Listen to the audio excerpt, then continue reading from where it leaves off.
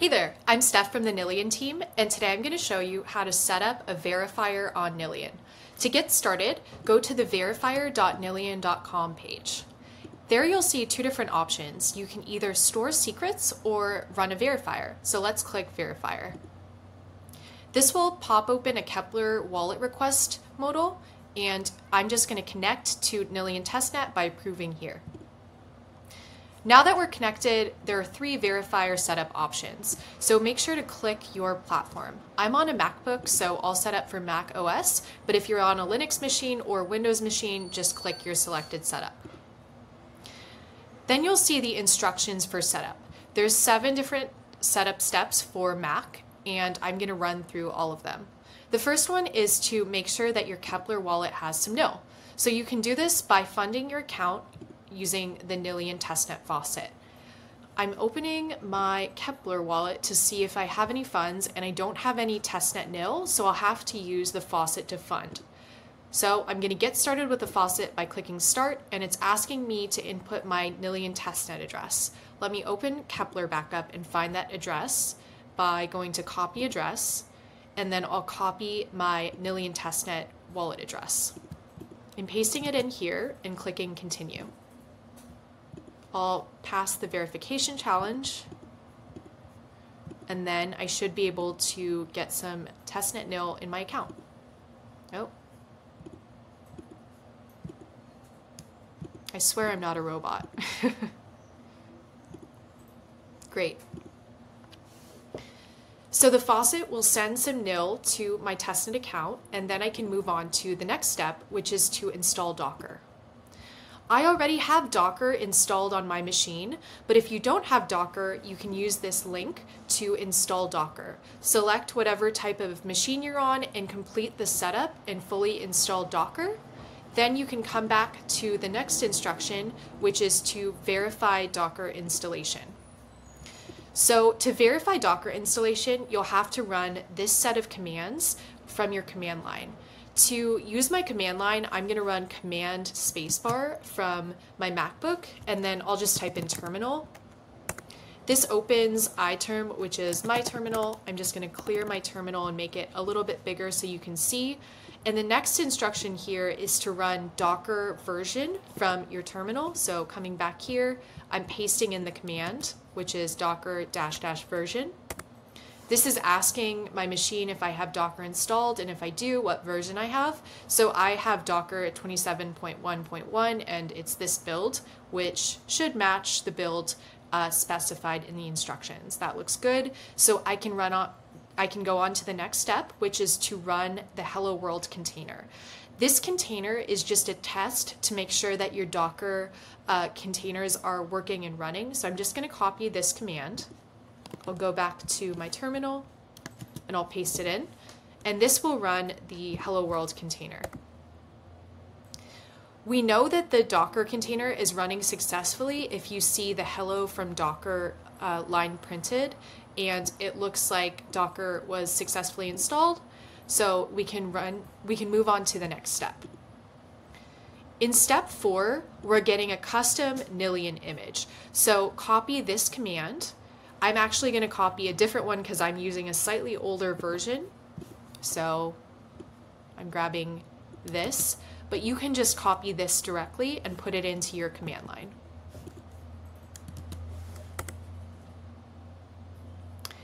Okay, so this has successfully pulled the container, which is Nillion/retail-token-accuser, and it's looks like it's fully up to date, so we can move on to the next step, which is to install the container. There's 2 steps to installation. The first step is to create a local folder or directory using this command.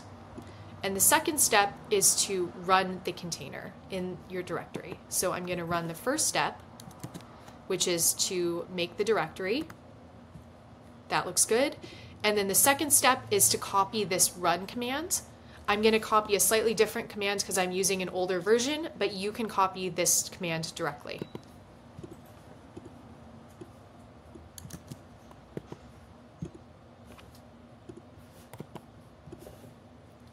So I'm pasting in the run command. and this is running the container. So back in the instructions, you'll see that there's going to be two different details output in your command line. The first thing is your account ID, and this is the Nillion address of, this is the Nillion address of the accuser that's running in your command line. The second thing is the public key of the accuser.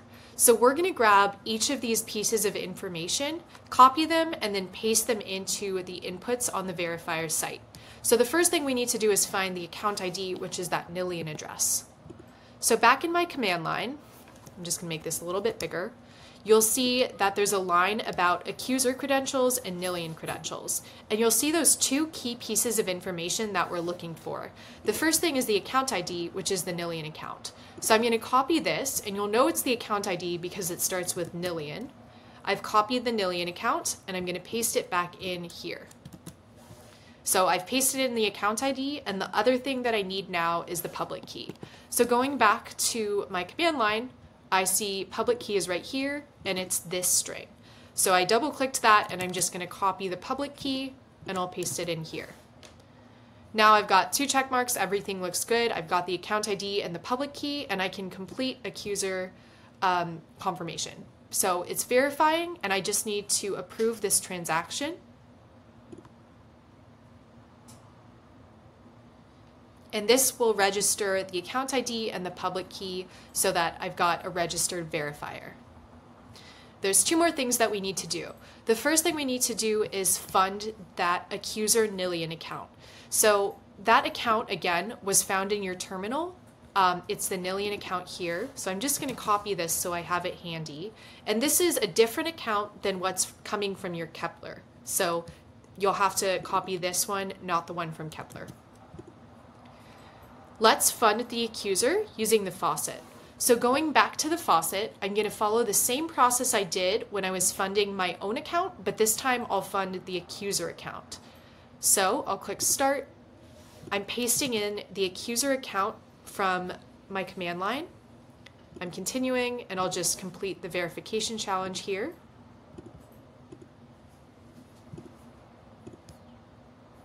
Looks good.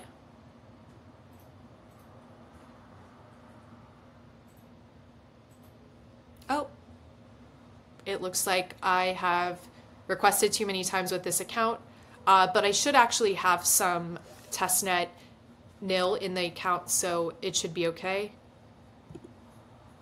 Let me just double check using the Explorer to make sure this account is funded.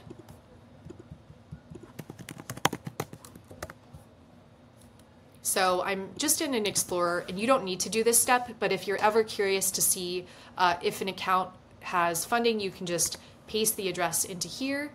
And sure enough, this account was already funded with 0.01 nil, so I should have enough testnet nil in order to do all of the things that the accuser account needs to do. So I'm good to move on to the next step. Okay, so the accuser account is successfully funded, and I just need to do one more thing, and that's to actually run the accuser from my command line. So to do this, you'll just copy this command and paste it in. But again, I have a slightly different command because I'm using a slightly older version. So I'm just going to copy this. It's the same thing. It's running the accuser. And go back to my terminal. I pasted in this run command. And now the accuser has started listening to the testnet. So it's automatically accusing and listening to every different event to make sure that things are successfully posted to the chain. You can see transactions being stored, blocks being sent, and indexing happening here.